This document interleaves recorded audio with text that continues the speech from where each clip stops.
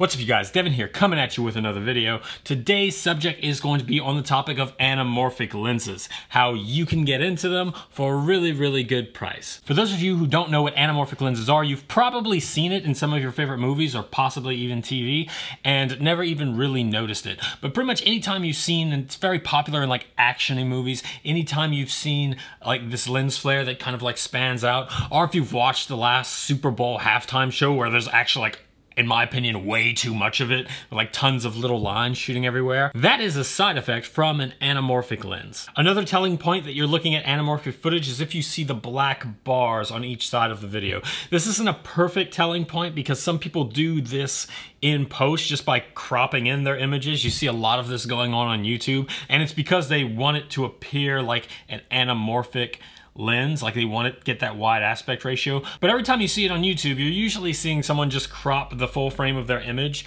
by a little bit at the top, a little bit at the bottom, so they get the kind of like wide aspect ratio they want.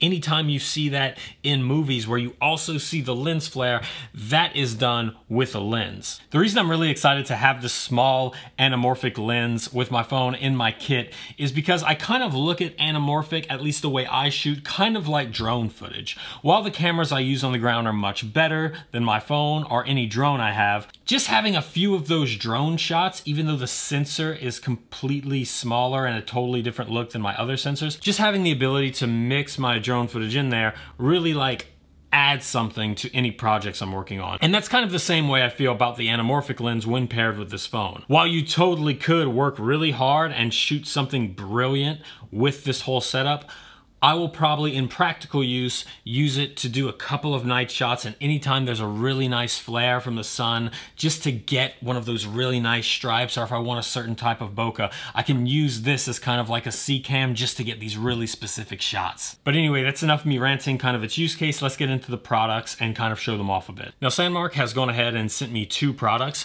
One product is the anamorphic lens with the photo case. You need this little setup to actually be able to use it at all. This first product is the anamorphic lens bundle. It comes with a phone case, one of their basic cases, and the anamorphic lens itself, as well as a clip and a tiny bag and cloth to keep it all in. This goes for about $129 and is a crazy good deal for everything you're getting considered. This video will be shot on an iPhone 12 Pro, and so they also sent me to review their new iPhone 12 Pro case. Throughout the last 2 weeks of using these two cases, I've spent about 1 week on this one and 1 week on this one. This one being the standard one that comes with the anamorphic bundle, and this one being the one that you can pay an extra, I believe, $39.99 for. For the last 2 weeks, I've been running both the cases. I've tried the first week with one case, and that was the one that came with the bundle originally. And then the second week, we've switched to the Pro case, which I honestly say I do like the Pro case a bit more. It doesn't add too much bulk, but it does add a little bit more protection to it. Specifically in the camera bump area, it just really protects this camera system. It's a little bit more space gray instead of this like white brush aluminum, which I like. I've spent a good amount of time with both these cases already. The case that comes with the lens is very solid. It allows the lens to attach to it, which is probably your main objective when buying this. But also, you know, it stops your phone from getting scratched up, but it doesn't offer much drop protection.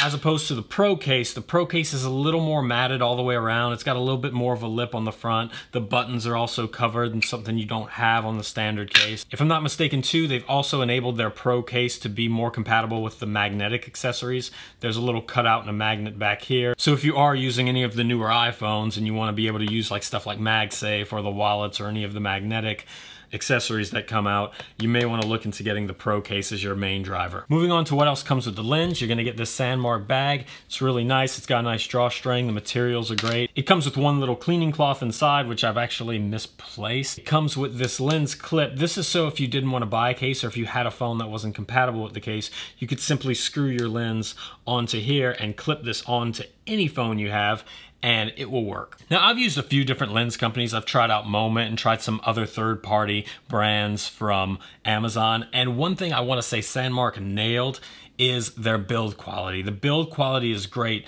but this one specific thing is something no other company I've seen has done, and that is include a rear cap for the lens. They have a front cap, and a lot of companies will put the front cap, but a lot of them just let this opening just stay out, which this is a little lens that you're probably gonna be throwing around in your bag a lot, so I would really enjoy having like a back lens cap, which they include. So that's really nice that you can just cap in both sides, and now you can throw this just in your bag and you don't have to worry about it. Taking off the front lens cap again, I just wanna, like, this is great.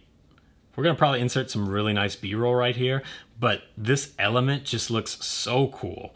Every time the light hits it, you can kind of like see the little single lines that are going through. And this is like the defect in this lens that will make that anamorphic lens flare anytime you get a really nice light hit on it. But yeah, it's just a beautiful, beautiful element.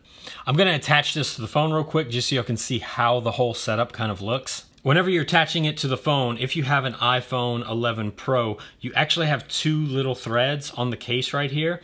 And those two threads are the main angle camera and the telephotos. And this is great because this allows you to use the anamorphic lens with the telephoto lens or the standard angle camera. Once you have the lens on there, it does twist a little bit, and they have this little line on the case and a little line on top of the lens. And you wanna line those up, and that's how you know you're gonna be getting straight, steady shots, and you're not gonna have your lens flare going off in different directions, and you're not gonna have weird, warpy stuff all over. I'm gonna boot up the camera right here so we can kind of just see a little bit of behind the scenes of what you'll be looking at if you go to your default camera app. So here we are in the default camera app. I have the lens lined up perfectly, but you will notice it looks a little bubbly.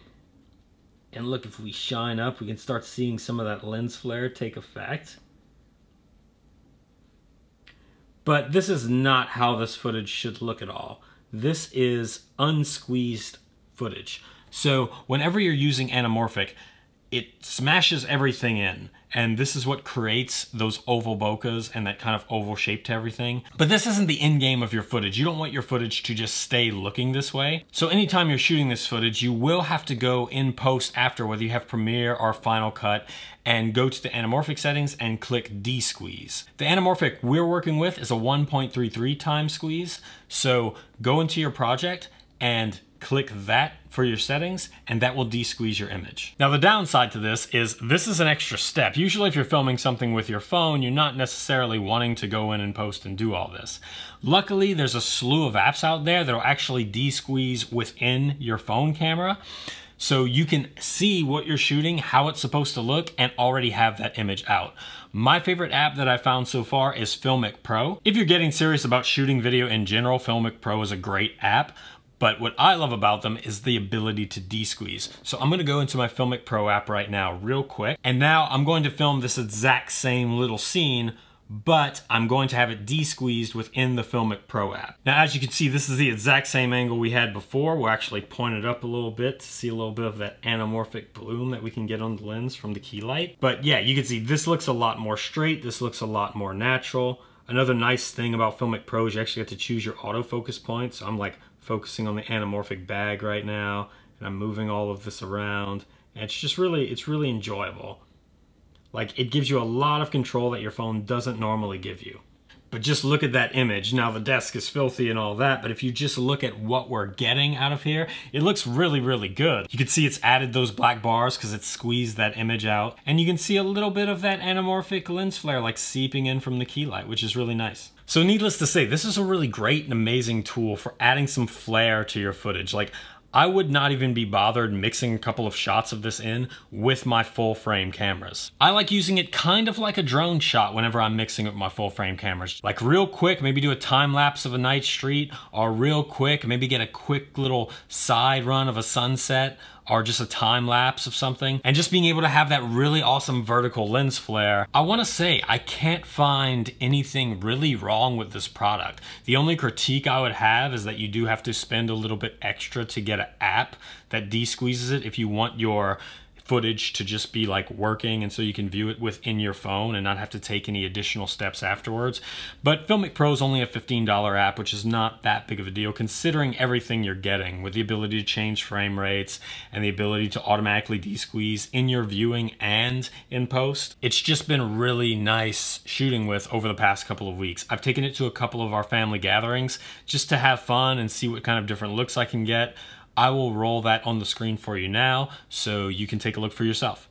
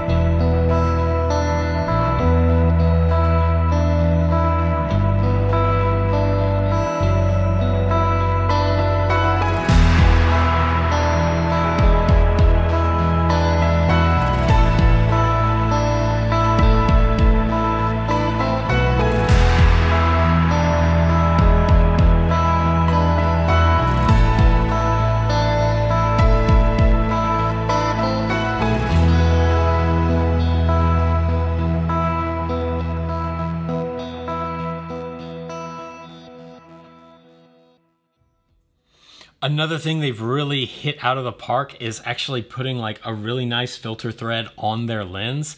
I really like this because usually you have to get all kind of like mods if you want to use like an ND filter to get like the proper frame rates on your camera. But they just done great construction and kind of like thought of everything you would need on a little phone lens like this if you wanted to just take it a step up to the next level than what's offered on your traditional cameras on your phone.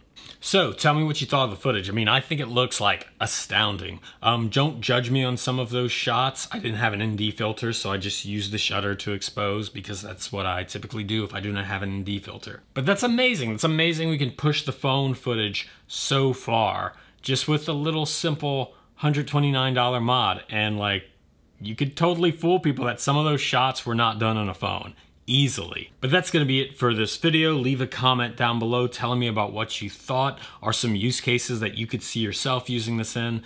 Honestly, I don't have any bad critiques about this. Maybe that like I wish they offered another case that was a little bulkier, but that's not really what this company's trying to do. They're not really trying to protect your phone. They're trying to enhance the cameras on your phone, in which case they've succeeded all the way around on that. If you guys want to check out anything you've seen in this video, I'll leave links to everything down below. Hit that like button if you found this useful. Hit the subscribe button if you want to be updated for more videos in the future, and I'll see you in the next one. Peace.